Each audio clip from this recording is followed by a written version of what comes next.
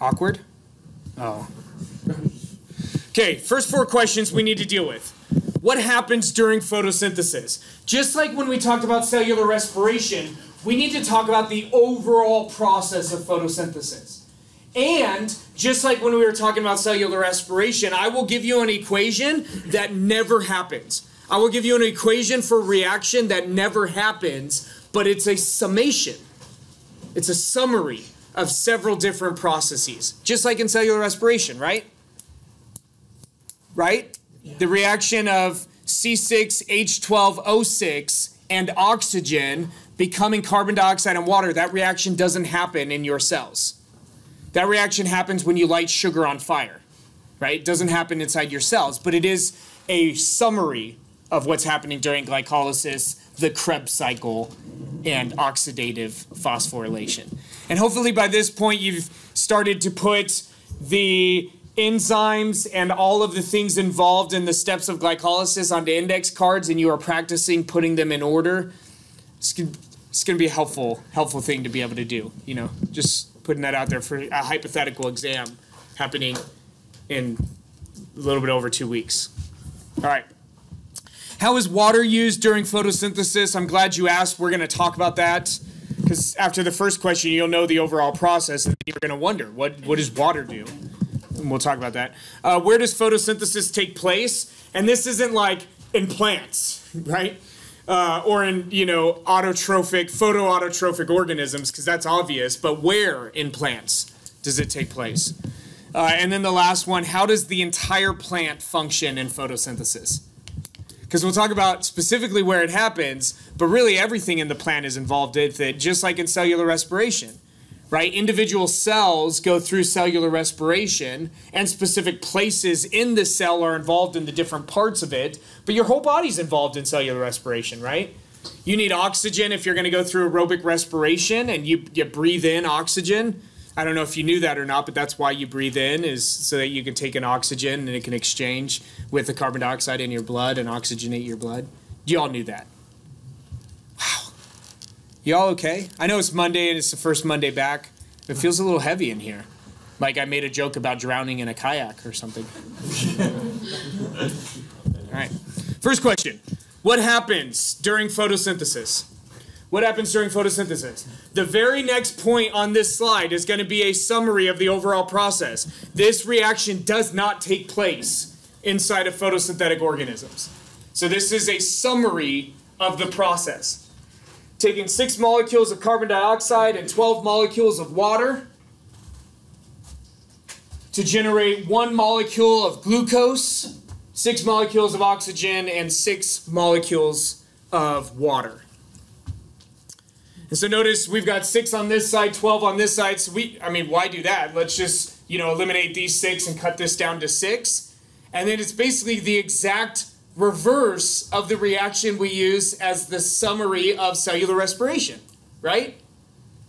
Cellular respiration is 1 molecule of glucose, 6 molecules of oxygen as reactants, yes? Yes? Produces 6 molecules of carbon dioxide and 6 molecules of water as products. And look at this, photosynthesis, if you narrow this down or you simplify it, it's the exact opposite of that process. But again, neither one of those reactions actually take place. They are summaries of processes. So, also during photosynthesis, carbon is reduced. During cellular respiration, carbon is oxidized. During photosynthesis, carbon is reduced. Because when we oxidized carbon, we took it from carbon and sugar and oxidized all of it into what? When we oxidized the carbon from sugar, what did it become? Carbon dioxide, right? When we oxidized, I know it's been a while, but that needs to change. I mean, not what happens, that can change. That's actually what takes place inside your cells. But your ability to just very quickly say that when you oxidize carbons and sugar, they get oxidized into carbon dioxide. This is what happens. So when we reduce it, we basically do the opposite. We take carbon as carbon dioxide and we reduce it into carbon in sugar molecules. Because carbon and carbon dioxide, yes, technically it has 8 valence electrons, but it's spending very little time with those electrons it's sharing with oxygen. Oxygen is an electron hog. Okay? But when we get carbon in a sugar molecule, now it's spending a lot more time with those 8 valence electrons it has. It's further reduced. Okay? It's further reduced. So carbon has to get electrons, and it also has to get hydrogen ions. So we need a source of electrons, we need a source of hydrogen ions. And so this is kind of what happens. We take carbon dioxide, some hydrogen ions, and some electrons, and we build sugars, which this right here is the general formula for a carbohydrate. CH2O. And then this N is telling us that we've got multiple units of these, right? Glucose, we have 6 units of CH2O. Ribose, we've got 5 units of CH2O because it's a 5-carbon sugar, right? But you remember that from when we were talking about ribose and deoxyribose, right? Yeah, I know, Dr. Eno, that was on exam 1. I don't think about that anymore. That's got to change too. All right. So overall, in photosynthesis, we basically have 2 different processes. We've got the light-dependent reactions. And in here, we take electrons from our electron source. We put them onto an electron carrier, which it's not NAD plus in photosynthesis. It's NADP plus. The P stands for plants. That's not true. The P does not stand for plants, but that's how I remember it, right? Plants start with a P, and then look, there's a P there. Otherwise, it's just NAD plus. P doesn't really stand for plants in this, but it helps me remember. And then during the light-dependent reactions, we also generate ATP. Now, what does light-dependent mean? You need light. You need light. And so light is fueling these processes, and you're like, that's so cool. The only process light fuels in me is sunburns. Oh, and vitamin D production, of course. But, you know, it's not fueling making ATP. This is cool, but we're not photoautotrophs, but we eat them. Some of them are delicious. Some of them we eat because we have to. And then we've got the light-independent reactions. And these take the electrons that are on this carrier and take the ATP we made during the light-dependent processes, and they use that to reduce carbon. To reduce carbon or fix carbon into a complex organic molecule, like glucose. Or really like G3P, because then glucose comes later, but that's for later. Yeah, Chris. So is the NADP, is that the equivalent of NADH? Yes, okay. Except for it becomes NADPH. When you attach some electrons onto it, it also takes a hydrogen, so it becomes a source of hydrogen and a source of 2 electrons. Yeah, yeah. It is the molecular equivalent. Although plants also have NAD+, because plants still go through cellular respiration, right? Which makes sense. Most of the sugar that plants make, they eat for themselves. But then what they don't, I eat. I mean, you can have some too, I suppose. There's a lot of plants. I mean, really, you can have all the plants. I just want what eats the plants. Not humans, because... Wow, my jokes are not getting any better today. So here's a nice figure to just show that basically what we're doing in this process is we're taking carbon dioxide, we're reducing it, adding electrons to generate this complex organic molecule.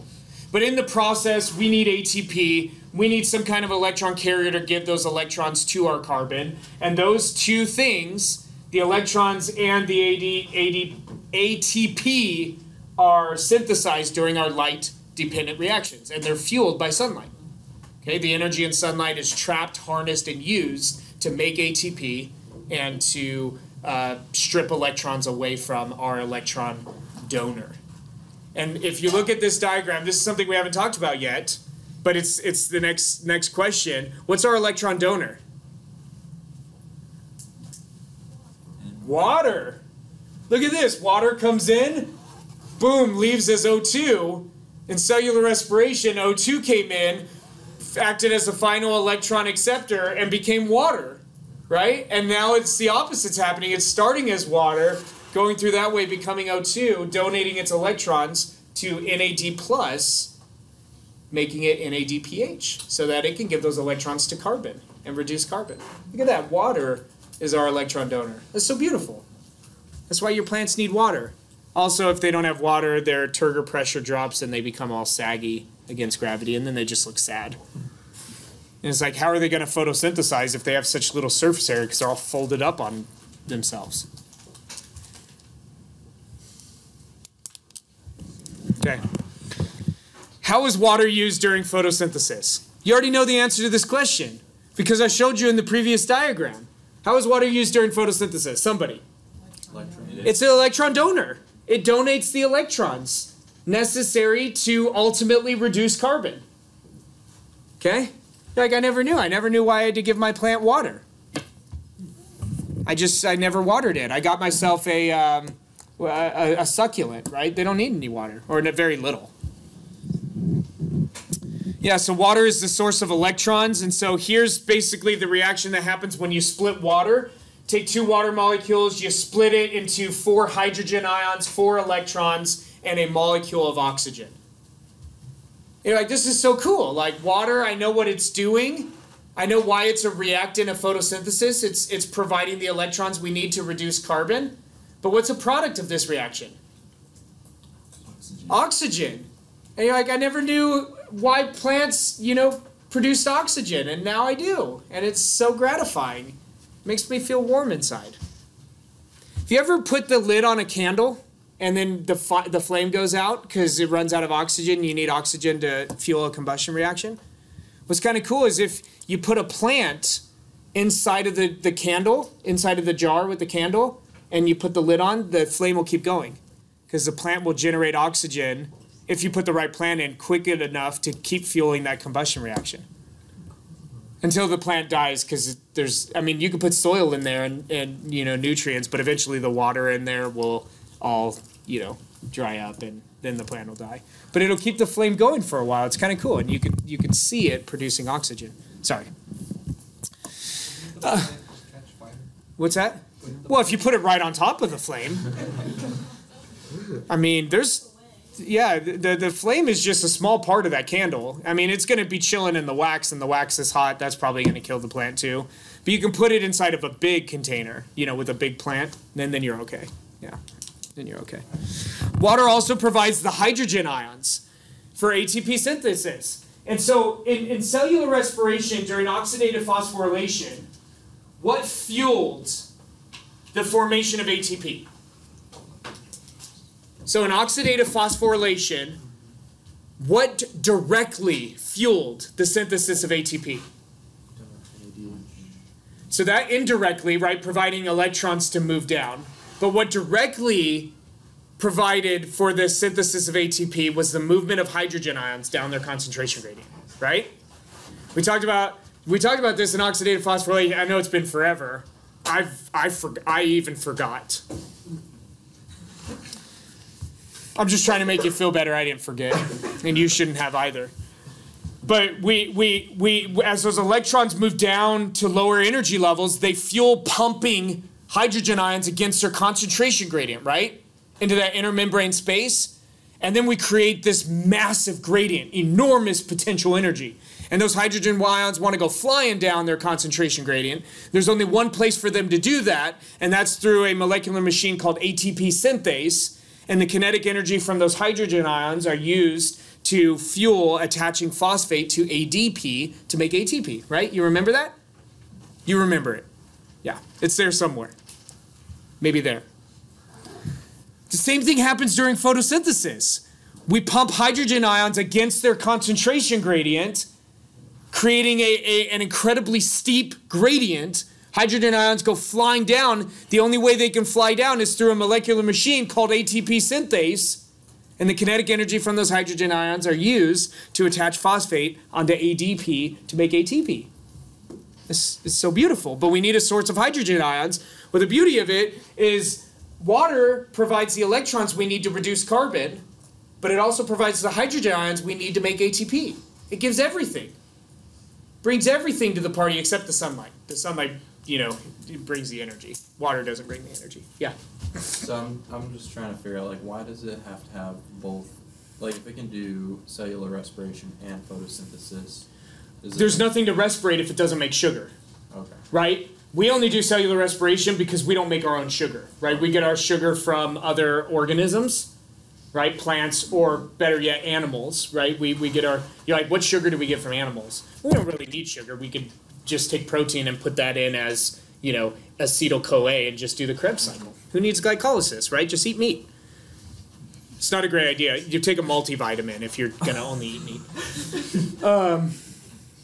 Yeah, so plants, they're making their own sugar through photosynthesis, but then the only way they can fuel their processes is for cellular respiration, because the entire plant isn't photosynthetic. Yeah. Right? So there are parts of the plant that need, so the parts that are photosynthetic, they're making ATP. They can use that ATP and not have to break down the sugar. But there are other parts of the plant that aren't photosynthetic, like, you know, cells in the roots, cells in the stem, you know, that aren't photosynthetic, and they need to be able to break down that sugar and produce ATP. Okay. Yeah. Does that make sense? Yes. Okay. Allison. So I guess related to that, the previous diagram showed that ATP was used to make the sugar molecules and carbon dioxide, so that ATP is not used in cellular respiration. It can be, Oh, okay. but for simplicity's sake, we will say no, it is not. For simplicity's sake, we'll just say all the ATP made in the light-dependent portions are used in the light-independent. That's for simplicity's sake. In reality, ATP is ATP, right? If you make ATP, you can use it to do whatever you want. You can use it to fuel turning carbon into sugar or reducing carbon, or you can use it to fuel some other process that requires ATP, pumping something against its concentration gradient, walking something along, you know, microtubules. You know, you can use that ATP for whatever you want. And I say you as though you're a plant, but the plants can use it for whatever they want.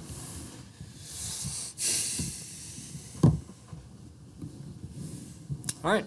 Lastly, water provides the oxygen necessary for aerobic respiration. Plants go through aerobic respiration and they use oxygen that they make, and we go through aerobic respiration and we need oxygen and we can't make it. But plants can. Plants can, and they do. And so do other photosynthetic organisms, by the way, not just plants. Because you're like, Dr. Engel, what about the photosynthetic algae, right? Like the kind Moana put on that barnacle to trick, what's the, Tomateo? Yeah. Tamatoa. Thank you. Tamatoa. Yeah. My wife thinks that's the worst character she's ever seen in any movie. She openly weeps when that part of the movie comes on. She fears him, like the clown from It. But I think he's worse. All right, sorry, that's neither here nor there. All right, so here's water. So here's basically both reactants of photosynthesis. We've got our water, and as it's split, it's providing the oxygen necessary to make, you know, molecular oxygen, and the hydrogens are going to both sugar and to make, you know, a little bit of water at the end of the reaction, and then carbon dioxide. The oxygen from there is going both towards the sugar and making a little bit of water at the end. And then all of the carbon from there is going towards making sugars. Okay? Or complex organic molecules. Really, sugars come later. All right? Any questions? Okay, so at this point, you know the reaction for the overall process of photosynthesis. And you know the reaction for carbon. Right, the reduction of carbon, I showed you that reaction. And you know the reaction for the splitting of water. And so what I want you to do is this. I want you to, not using the notes, just using the people around you, I want you to put those reactions into the context of, is it light dependent or is it light independent? Okay, so the splitting of water, does that happen in the light independent portion or light dependent? And then the reduction of carbon, is that light independent or is that light dependent? Okay? Make sense what I want you to do? You've got two basic half reactions. You have the overall reaction, carbon dioxide and water producing sugar and oxygen. And then we split those into two half reactions. Water becoming sugar and, or water actually becoming hydrogen ions, oxygen, and electrons, right? And then carbon dioxide becoming CH2O, right? Well, carbon dioxide and some hydrogen ions becoming CH2O. Okay, so you've got two half reactions. What I want you to do is place those as either light dependent or light independent. Okay, is light required to take water, split it to form hydrogen ions, electrons, and oxygen gas? Okay, does this make sense? Take about 90 seconds, work on this with those around you, and then we'll talk about this together. 90 seconds starting now.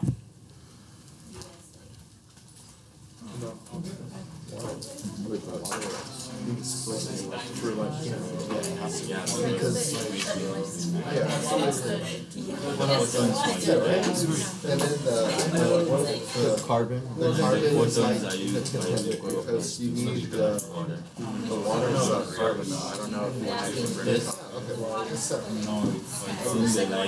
oh, really? CO2 being reduced. Oh, it is a plant. Because you use the electric from this side process The whole process. you are the manufacturer. Gotcha. Oh, okay.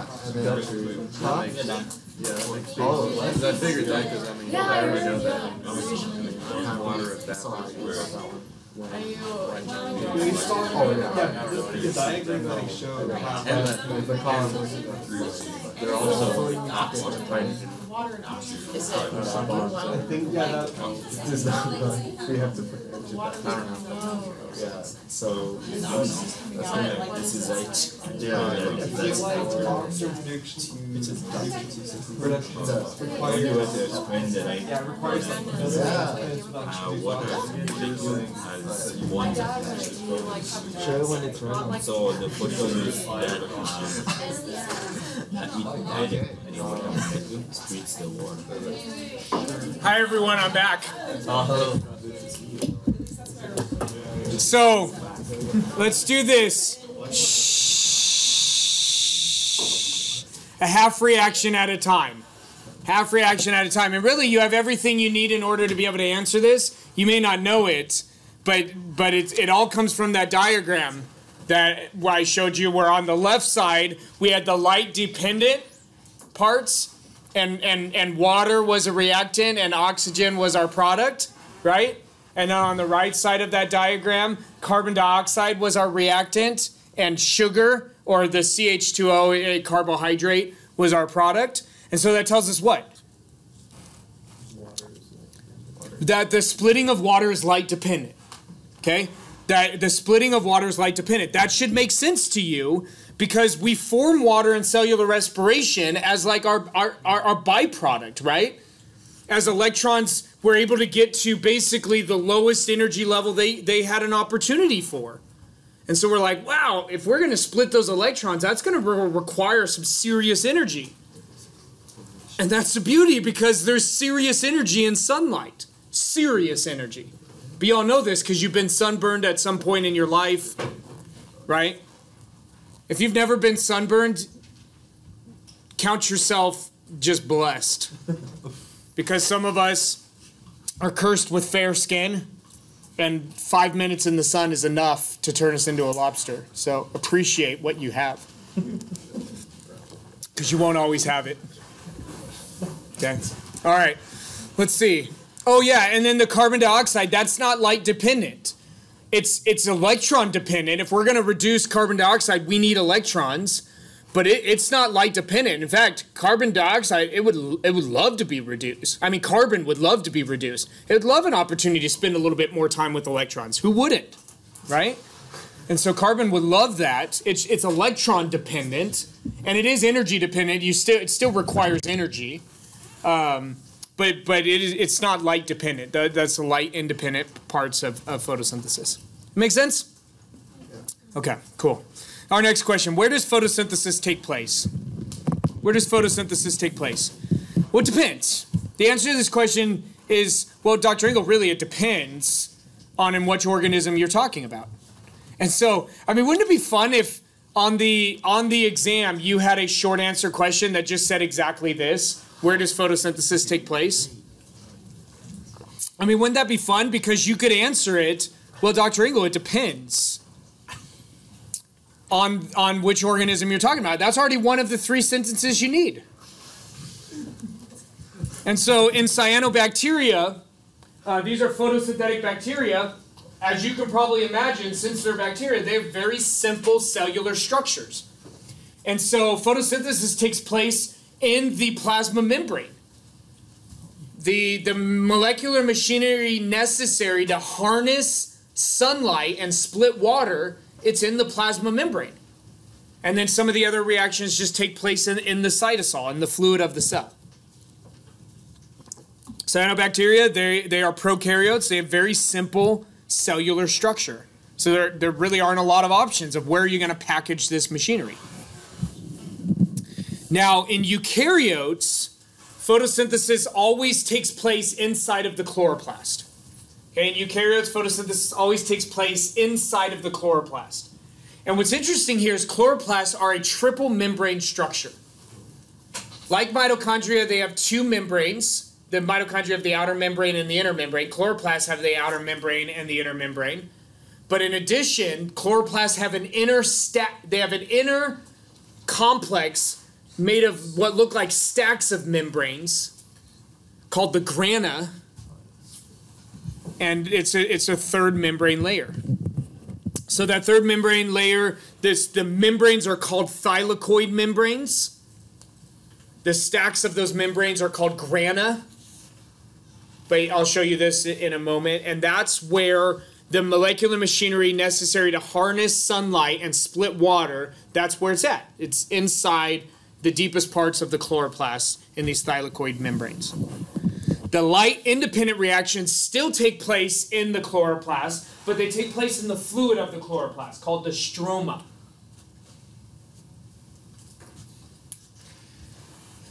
And you're like, okay, so we've got cyanobacteria, the molecular machinery in the plasma membrane. The rest of the reactions take place in the liquid of the cell. The innermost part of the chloroplast, we've got basically membrane folded up, packed full of this machinery and fluid. And you're like, that's so cool. They're analogous. But some would argue that in addition to being analogous, that is serving a similar function, that they are also homologous, that is having a similar ancestry. And that is that chloroplasts originated as eukaryotic cells phagocytized cyanobacteria and allowed them to live. Allowed them to live and harness sunlight as energy for the eukaryote. You're like, it's such a wonderful story. There's several problems. One is it's inconsistent with the biblical description of origins, right? Big problem. But 2, it's like, man, what mechanism do we have by which a eukaryotic cell phagocytizes something? It's like, I don't want to eat this. I want to enslave it. I mean, I can do that, right? That's what I do with my dog. Like, I don't want to eat him. I enslave him, right? Like, I can do that. I really don't. He doesn't do anything for me. I don't enslave him. I mean, he plays fetch with me, but that's really it. And he'll go on a walk. But he only weighs 19 pounds. I mean, what's he going to do? Like, pull a sled? We're going to go in the Iditarod with my 19-pound poodle mix. Man, I'd kill it. Is that what it's the Iditarod, right? The dog race? Yeah. Anyways, sorry. That has nothing to do with cell biology. But it's like, man, that's really cool to know, man, I could use this. I shouldn't need it. I think I could use this and enslave it. And then every time I replicate, ensure I replicate that as well so that all of my offspring get it as well. It's interesting. It's convenient. All right. So here's the structure of a chloroplast. Here are the 2 membranes, outer membrane, inner membrane, just like mitochondria. Additionally, they've got these folds of membranes, the folds of thylakoid membranes in the middle. And these stacks of them are called grana. Singular is granum, plural grana. And it's like, there's a ton of surface area. Do you see all the surface area? That's a lot of membrane. And you're like, why is there so much membrane? Because the machinery to harness sunlight and split water, where is it? It's in that membrane. You need a lot of it. And you're like, wow, they're really, really devoting a lot of energy and development into harnessing sunlight. And you're like, thank goodness they are, because otherwise life wouldn't work. and I wouldn't have whatever delicious plant product you like to eat. Or really, you wouldn't have what delicious animal you like to eat that eats plant products, right? I really don't care about plant products. I could live my life and never eat broccoli again. I could do it. And I probably wouldn't be significantly impacted in any way, other than I probably wouldn't experience the gas that comes along with eating broccoli. But you know what? I could not live my life not eating pigs again. And you're like, but Dr. Engel, pigs, they're omnivorous. They'll eat whatever you give them. That's true. But if you're going to feed meat to a pig, whatever the pigs are eating, they had to eat plants, you know? Ultimately, you have to get to plants somewhere. Man, I'm getting off topic. Telling inappropriate jokes and getting off topic. I don't know what happened. Okay, fourth question. How does the entire plant function in photosynthesis? How does the entire plant function in photosynthesis? You're like, Dr. Engel, you just told us photosynthesis takes place in the chloroplast. It's not the entire plant. That's one organelle in a cell. That's true, but what are reactants of photosynthesis? And remember, what are the reactants for that reaction that never really happens, but is like a summary of what's going on? Water and carbon dioxide. We got to get water and carbon dioxide to the cells involved in photosynthesis, right? I mean, we don't, the plants do. And so here you go. So you have structures on the stems and the leaves of plants called stomata that are openings. And these stomata open to allow carbon dioxide to diffuse into the plant. We're providing the carbon dioxide for the plants to provide us the oxygen. It's a wonderful relationship. Have you ever noticed, or have you ever heard that when you talk to your plants, they grow better? Have you heard that before? And then, if you're sitting there talking to plants, what are you giving plants a lot of? Carbon dioxide. And you're like, oh my gosh, the plants, they don't really know what's going on. I'm fueling them with carbon dioxide necessary for them to carry out photosynthesis. But I mean, if you want to talk to your plants, do it. I mean, they're not going to talk back. It's wonderful. So water and oxygen that are made during photosynthesis will also exit through the stomata. But then the water used to fuel photosynthesis, that needs to be absorbed by the roots. If it's a vascular plant. I know you're going to say, Dr. Engel, not all plants are vascular plants. Not all plants have roots. You're like, what about mosses and liverworts, right? They don't have roots. You're right. And so they absorb water. A lot of their tissues absorb water. You're absolutely right. But for most plants, by number of species, we've got to absorb the water necessary for photosynthesis in the roots. And we've got to absorb minerals necessary for just carrying out other metabolic processes. We've got to absorb them in the roots. And then the sugars made during photosynthesis have to be distributed all throughout the plant so that every cell in the plant has a food supply. Because not every cell in the plant can go through photosynthesis. So the plants actually have to transport the sugars that they make around the plant tissues. And this is why you get things that are really large plants like trees where you can tap into this sugar source, right? Like you can, do they call it milking? I think they call it milking, like a sugar maple. I think the process is called milking the sugar maple, but that sounds weird. It's not milk. You're not milking it. Anyways, but if you can tap into that sugar supply. As that sugar is being transported around that massive sugar maple, the trees are photosynthesizing, generating a lot of sugar, and then that sugar's moving through tissues to fuel cells in the bark, to fuel cells in the roots, all over the body. You can tap into that, and you can use it to make maple sugar.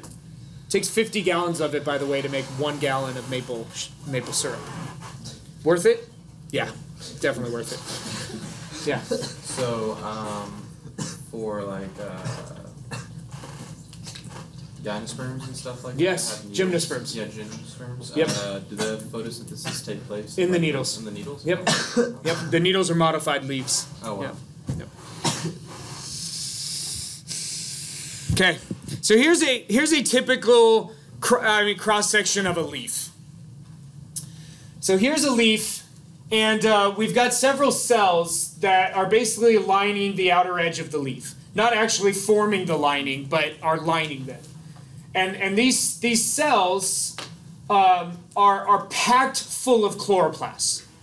And you can tell that because they're green, and chloroplasts have a green pigment that make the chloroplast green, and so these cells are green, right, packing these leaves.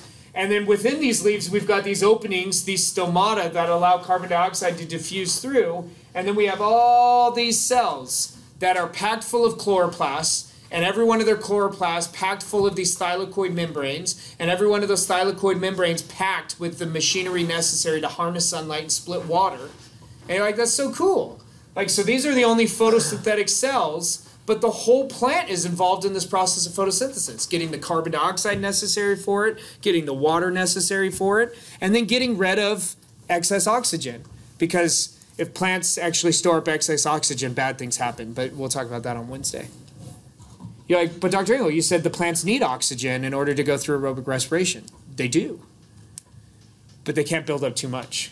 Just like you need oxygen to carry out aerobic respiration, but you don't want to build up too much either. But that's another story for another time, even another class. We won't talk about what happens if you become over-oxygenated. Okay, any questions about this, how the whole plant is involved in photosynthesis? Y'all are loving it?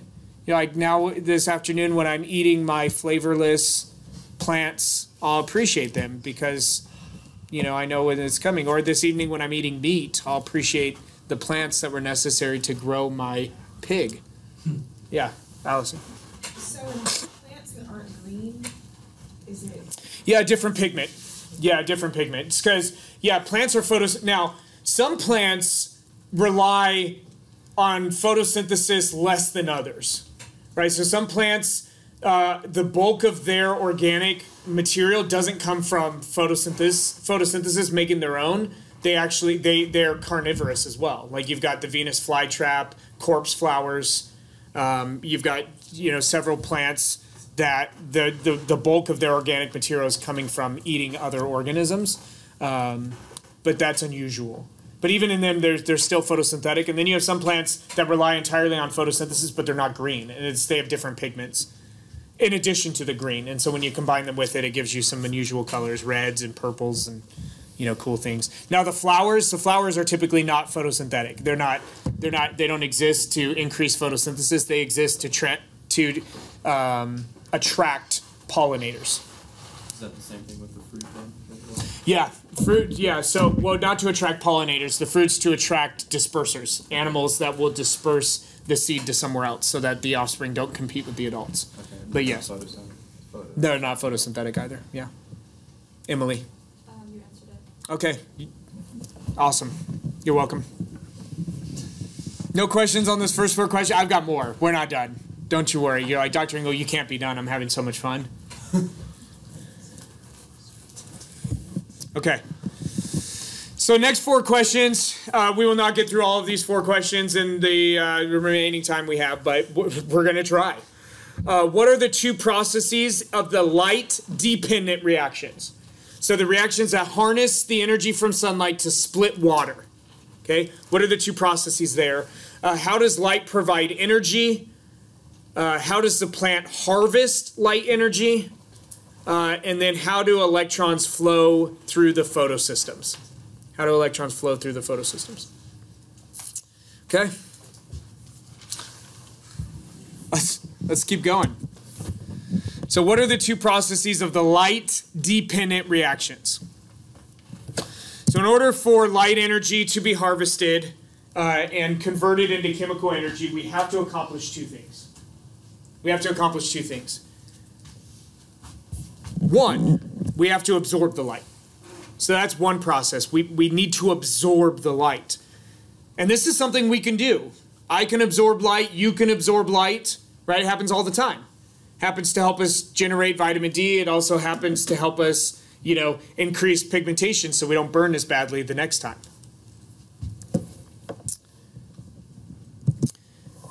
So plants have particular pigments inside of the chloroplasts that absorb very specific wavelengths of light. Very specific wavelengths of light. And you know this from a physical science class you probably took 10 years ago, but you know that the color of something is the results of whatever light it doesn't absorb and reflects back, right? So if something is blue, it's absorbing all light from the visible spectrum except the blue light, and it's reflecting that back, and that's why when you see it, you see blue, because blue light's being reflected back. And so if plants are typically green, they're absorbing all frequencies of light except green light, and that's being reflected back. So these pigments that these plants have in their chloroplasts are absorbing all of the parts of the visible spectrum except the green part. And now you're like, man, I could envision a pretty sweet experiment I could do using this. We're going to do it in a lab. You're going to like this. We're going to filter out all light but green light and see how well plants photosynthesize. Hopefully, if somebody remembered to get my spinach. If any of you are going to lunch after this, grab some spinach. And you're coming to lab this afternoon, grab some spinach and bring it just in case the person I asked to bring spinach doesn't bring it. You just stick it in your pocket. Tell them I said it's okay. Tell them actually if they need to bill somebody to bill the biology department. If they're like, no, you can't take spinach out of the cafeteria. Be like, just bill the science department. Okay. So these pigments are located in photosystems, these molecular machines that are inside of the thylakoid membrane. So that's one process, light absorption. We can do this, plants do this. Okay? Plants do it in other tissues as well, but when they absorb it in these photosystems, the light-dependent reactions take place.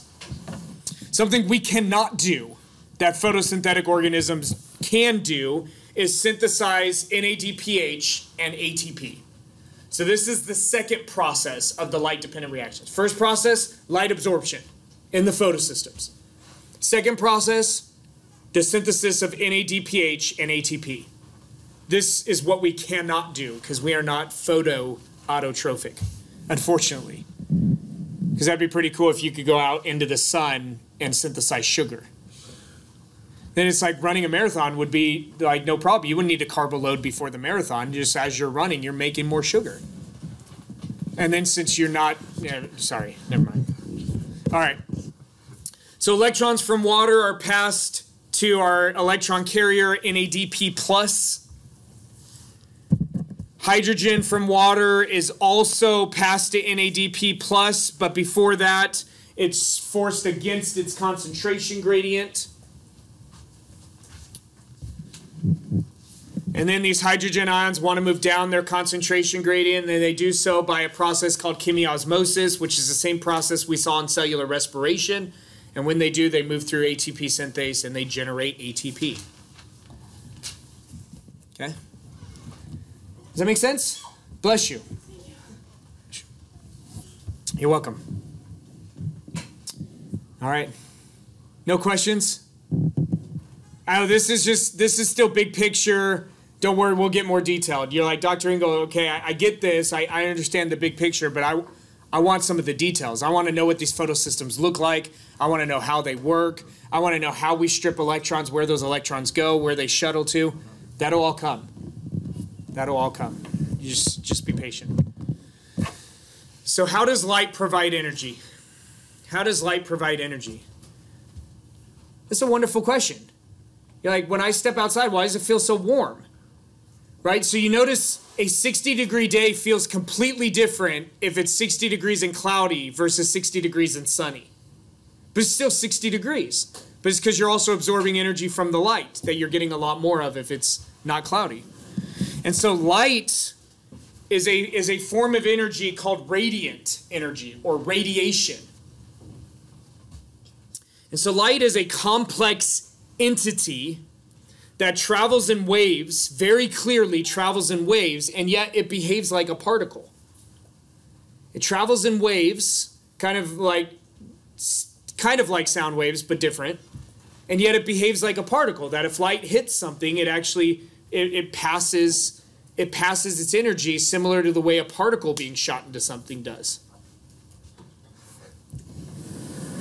So we have what's called the electromagnetic spectrum. And this represents all light. not just the visible light, but all light. I don't know if you knew this or not, but we can only see a very small portion of the electromagnetic spectrum. Do you know that microwaves are light? And so when you're cooking using a microwave, you're cooking something using light. It's so cool. You also use, and then radio waves that, you know, hit your car and then are, you know, converted into a sound, or hit your cell phone and are converted into a sound. Those are light. It's all light. So light travels as what's called a transverse wave, which means as light is moving this way, so it's displacing the medium this way, or as light is traveling this way, it's displacing the medium that way. Okay? It's a transverse wave. So light, if a wave of light is moving this way, it really moves like this, and the light is actually displacing the medium perpendicular to the direction it's moving. And you're like, well, that's cool, but what does that actually mean? Well, what it allows us to do is we can measure the distances between what we call crests. And so if we're looking at a wave and light is traveling like this, it gets to a point where it's at its highest, that's called the crest, and then it gets to a point where it's at its lowest, that's called the trough, right? Crest and trough and crest and trough. And then we can measure the distance between two crests, or the distance between two troughs, and that's what we call a wavelength. And you're like, well, that's cool, but what does that actually mean? Well, it gives us a way to quantify a particular form of light. It gives us an ability to quantify a particular piece of light that we call a photon. And so this wavelength can be anywhere from 10 to the minus 6 nanometers. And a nanometer is tiny. Like 1 nanometer is smaller than what you can see in a microscope. But this is 10 to the minus 6 nanometers. Meaning what would that be, 1 millionth? Yeah, 1 millionth of a nanometer. And a nanometer is already too small to see under a light microscope. And then it goes all the way up to 10 to the 3 kilometers or kilometers. And you're like, well, that's not that impressive. A kilometer is not even a mile. But 10 to the 3 of them, that's 1,000 kilometers in a single wavelength of light. So it's a huge amount of variation. So the energy, the amount of energy in a piece of light called a photon is inversely proportional to the wavelength. It's basically, it's a fancy way of saying as wavelength increases, energy decreases. The larger the wavelength of light, the lower the energy in that photon of light. The shorter the wavelength, the higher the energy. You know, like that makes sense. If all light is traveling at the same rate, right, the speed of light, so every photon of light is traveling at the same rate, the number of times it makes a wave in that same distance should require more energy, right? If it's moving at the same velocity. And so here's the electromagnetic spectrum going everywhere. Oh, this is just visible light amplified down here, but going everywhere from 10 to the minus 6 nanometers in wavelength all the way up to 10 to the third kilometers in wavelength.